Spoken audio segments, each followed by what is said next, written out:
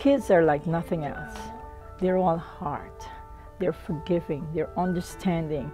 And to me, that's what keeps me in this job, looking at these wonderful, wonderful little human beings that you're going to make an impact on their lives by everything you do. So I'm very cognizant of that. And so that's why I'm a teacher. The love for kids, the love for learning. And I'm a lifelong learner also. I get to know my kids at a personal level. We have a really great relationship because I think relationships in education is what does it. If you build that relationship, you're going to build a strong school, strong students,